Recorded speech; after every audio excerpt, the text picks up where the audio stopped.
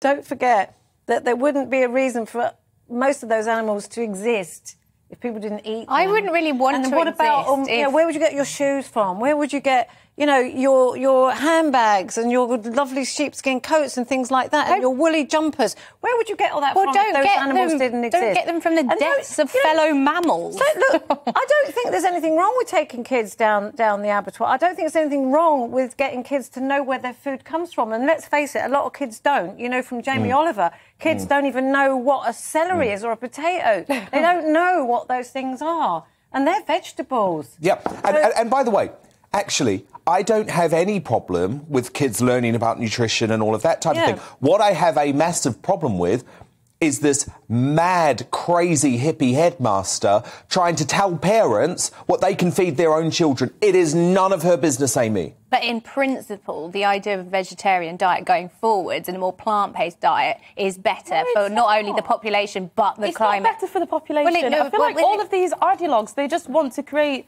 a weak and whingy population. Or we talk about meat, chicken and beef. It's objectively good for you, and there's no way to consume food without killing some kind of animal